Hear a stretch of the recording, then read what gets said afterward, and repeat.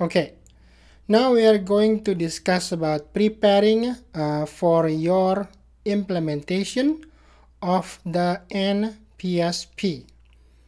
So I'm going to discuss my experience when we were implementing NPSP on our nonprofit org. So first, define the why. So I'm going to share you why did we choose Salesforce. And of course, with Salesforce, it came with the NPSP. So before we bring in consultants to help us migrating our CRM from Siebel CRM to Salesforce, we have compared several other big CRMs. So why did we end up choosing Salesforce with NPSP? The biggest factor is the number of organizations that are already using the Salesforce CRM. That always helps with any other situation or decision making. When you choose a solution, the more organization or the more people that using the same platform or solution, the more easier your path will be. Why? Because when you want to solve a problem or answer a question, most likely it has already been answered by some other organization that was requiring the same or a similar solution for what you are looking for.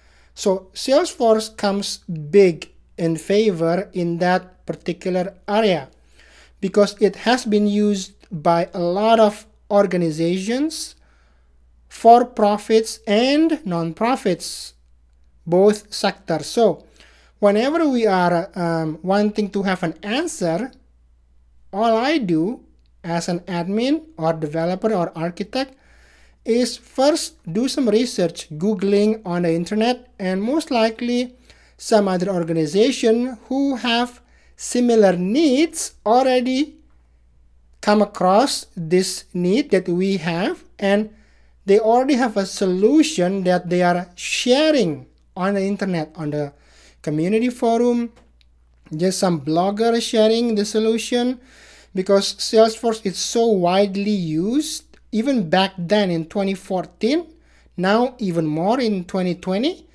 It's just so easy for you to find an answer to a problem that somebody else has already solved for your need. So that is a big win in choosing or defining why would we want to use Salesforce, right? So it's very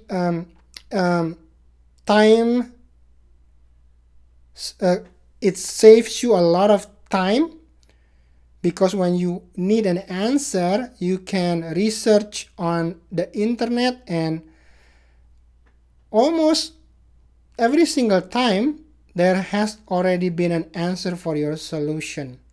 So that is a big win. So that is the big why did we choose Salesforce for the nonprofit organization that I am working for. All right, so let's move on. So when you have decided, say you've decided, you've done your research comparison, and you're just all in, and you already decided why you want to use Salesforce. So what are the steps to start migrating? Well, for us back then in 2014, we did hire a consulting firm that is specialized in nonprofit orgs, and they help us design and move from Siebel CRM into Salesforce, because we have zero staff that understands or even knew Salesforce at the time.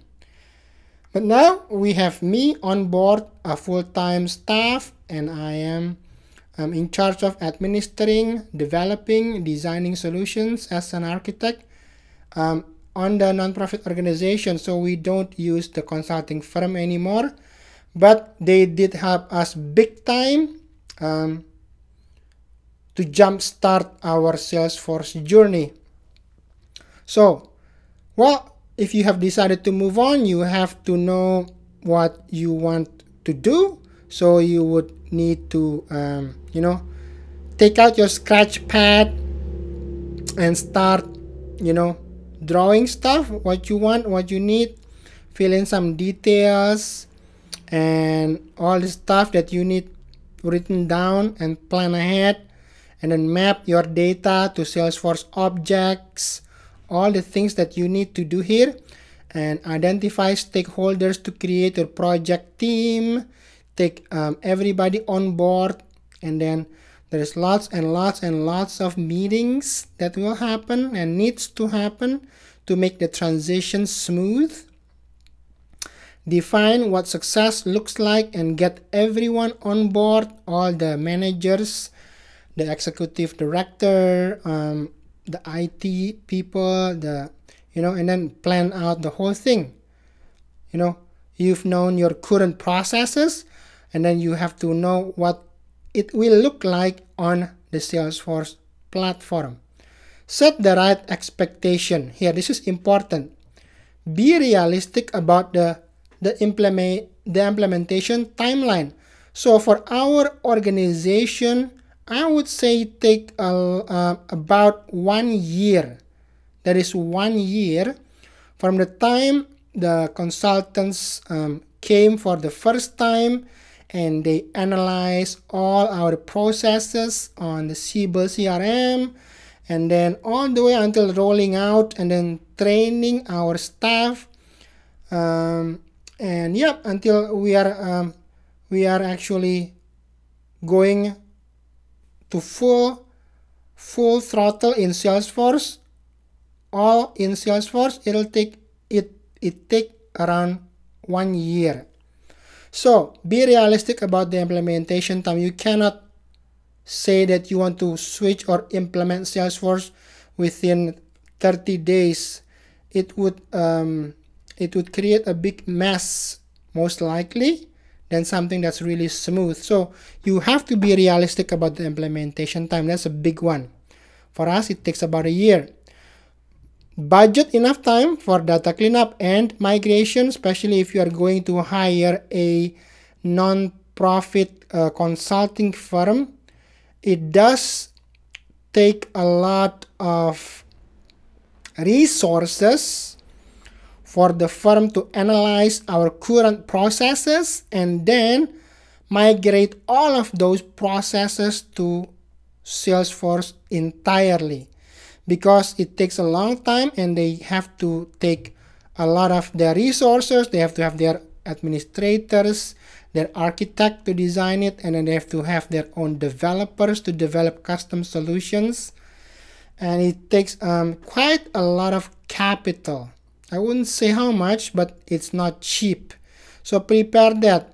And then also budget for employee time. This is important because when you switch, especially when you switch entire CRM into Salesforce, the employee will take time to actually fully understand or adapt the new process on how to do things on Salesforce.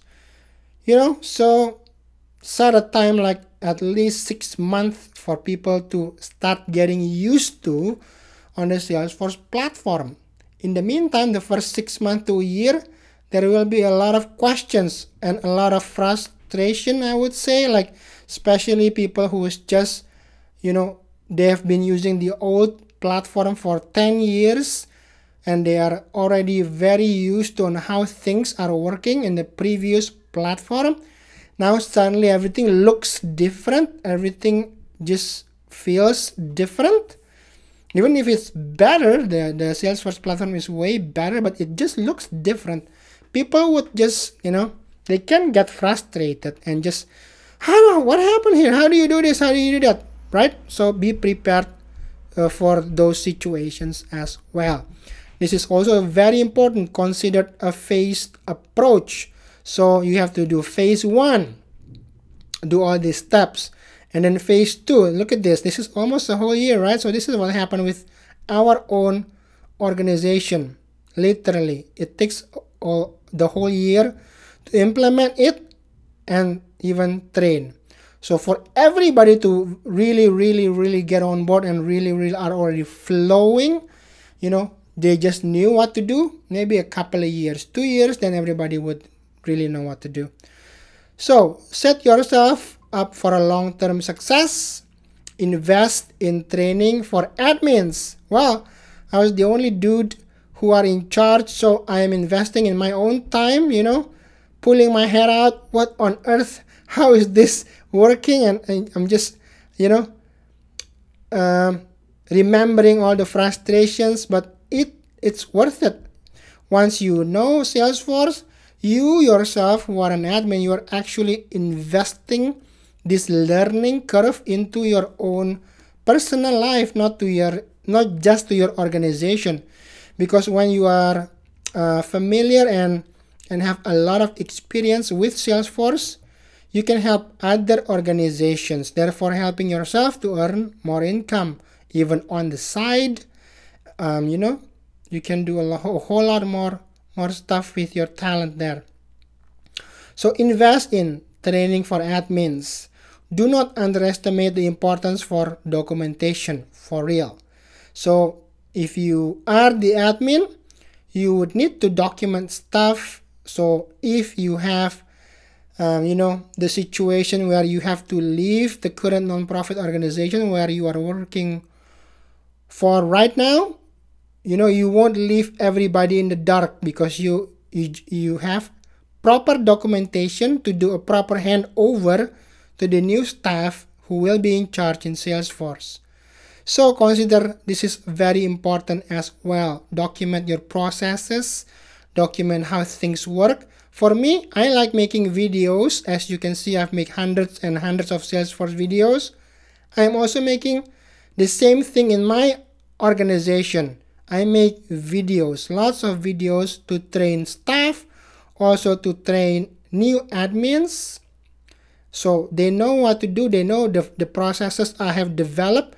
So they will not be in the dark if I have to move on to another, phase in my life, do something else, right? So if you have all the documentation, you won't be leaving other people, in the dark. All right, so let's do the quiz. What's the best tool for visualizing the interactions and artifacts from your major processes? Bubblegum? Flowchart? Yeah, flowchart, not bubblegum diorama. You use the flowchart. Which one is the flowchart? It's this one, right? The one that we saw. Here's the flowchart, right? Okay, the next one is, why is it so important to document the interactions and artifacts from your major organizational processes? It identifies your data needs in detail. It demonstrates how much impact your nonprofit has. It helps your funders understand your mission. It helps you understand how much, no, not this one. To document the interactions and artifacts from your major organizational processes. I think this one. It identifies your data needs in detail. Data needs. What information do you need to know? For example, for us, if we have a new name, we want to know, where do they come from? Where do this new name come from? What triggers this new person to know our nonprofit organization? Did they come to an event? Did somebody else told about this organization? Did they watch something on TV? Or did they saw a Facebook post, Instagram post? How did they know? So that's an important information for our organization. So it identifies your data needs. And then what else do you need, right? So that is important, how to document the interactions. So that's it. I'll see you on the next video. Bada bing and bada boom. Hit that subscribe button and explore new trailhead grounds and learn to implement the most useful and popular apps on the Salesforce App Exchange. And do yourself a favor, like this video, and you'll be surprised on how much more you understand when watching this same video after liking it. Don't take my word. Watch this one more time after you like the video and see it for yourself. Bada bing, bada boom.